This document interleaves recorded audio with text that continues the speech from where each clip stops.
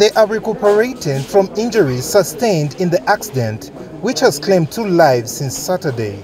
These are among the 92 survivors in the Kalumbila accident, which happened when a Fuso truck ferrying mourners overturned along Solwezi Road. The Northwestern Provincial Administration team has visited the accident victims at Solwezi General Hospital. These were victims who were going to put a beloved one to rest. So a truck had overturned, and a team which was being headed by the clinical care specialists from the province, including surgeons from here, also went to Kalumbila to assist and triage from there who needed to be sent. But treating these accident victims is a challenge due to lack of medical equipment.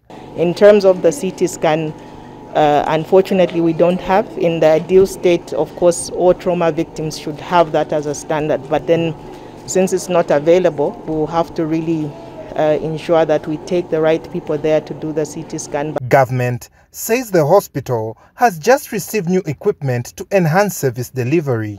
It's not that Solwezi General Hospital is not in the plan of government.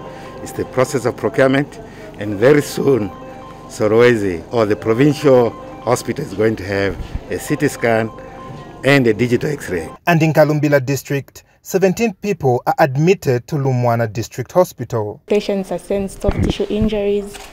The wounds were sutured, cleaned, and then we just kept them for observation.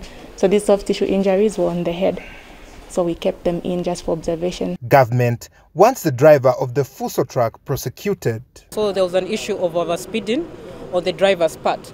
So on the insurance, that is something that will be discussed, because as earlier indicated, we are very much interested in to ensure that the vehicle is actually insured, so that some of the expenses of our patients can be met by them. So they'll be having that meeting at 12 later in the day, but obviously the facts on the ground now are that the driver was drunk and was actually overspeeding. Lupindula Mwewa, ZNBC News, Kalumbila.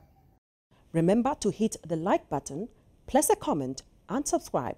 Thank you so much for watching.